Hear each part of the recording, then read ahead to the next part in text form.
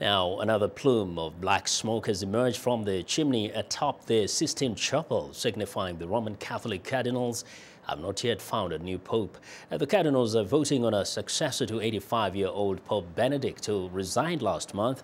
Thousands of onlookers are gathered in Vatican City to await the announcement. When the cardinals agree on a successor, white smoke will rise from the chimney and the bells of St. Peter's Basilica will ring.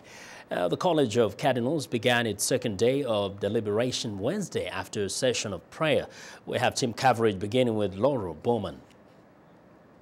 The 115 cardinals participating in the vote met in a secret conclave at the Sistine Chapel Tuesday, but ended their meeting without selecting a new church leader.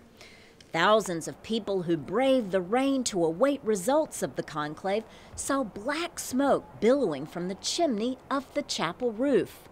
Black smoke signifies that a new pope has not been elected. Papa Italiano o Brasiliano? When the cardinals agree on a successor to Pope Benedict, white smoke will rise from the chimney and the bells of St. Peter's Basilica will be rung.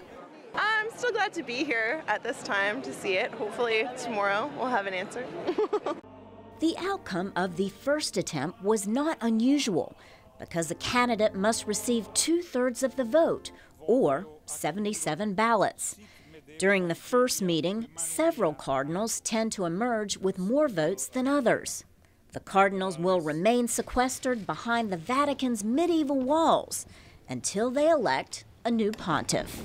Laurel, Bowman, VOA News, Washington.